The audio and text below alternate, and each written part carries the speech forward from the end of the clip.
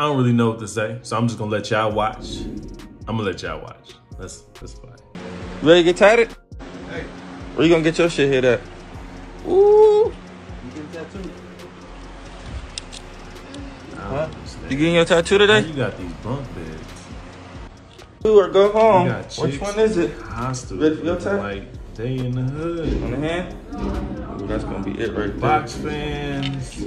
Man, kind of look like my hand. Basic ass bed sheets. Twin. Ready to get tatted, This is a brothel for him. I don't even understand it, and these chicks are going for it too. Ow, Sway.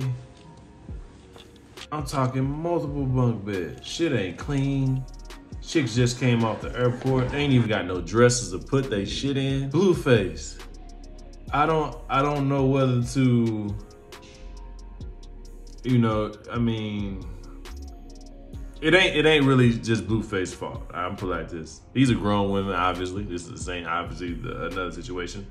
And they obviously seem to have made the conscious decision to say, fuck it, I'm gonna go ahead and be one of his girlfriends, mini girlfriends, and I'm gonna get a tattoo on my face. And this nigga said, go blue or go home. Yeah. Okay, I mean, if this what y'all doing nowadays, is this what it takes to get your money, get your bag, and do what you gotta do? I understand niggas don't wanna be broke, but god damn, I don't think it's worth this.